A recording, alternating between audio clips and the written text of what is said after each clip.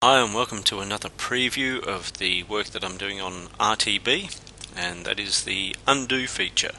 So with Bob's Track Builder, what was done in the past was the whole venue was saved off to disk each time you actually made a move, and that was okay because you could use it for recoveries, but when you wanted to do an undo, if you wanted to say you stuffed up and made a big mistake and you want to undo that, it's very difficult to undo that without touching other things, and simply reloading would take a long time in Bob's Track Builder, especially if you've got long tracks.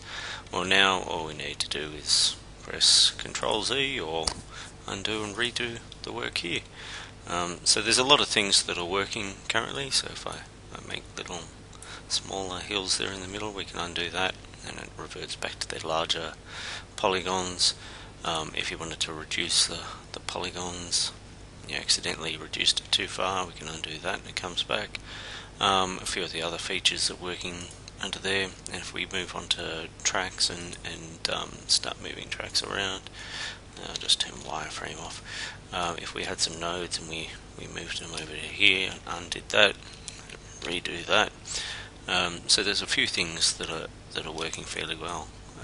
Inserting a node, it just does that one small piece of work, and rather than reloading the whole venue, so it's pretty quick to work.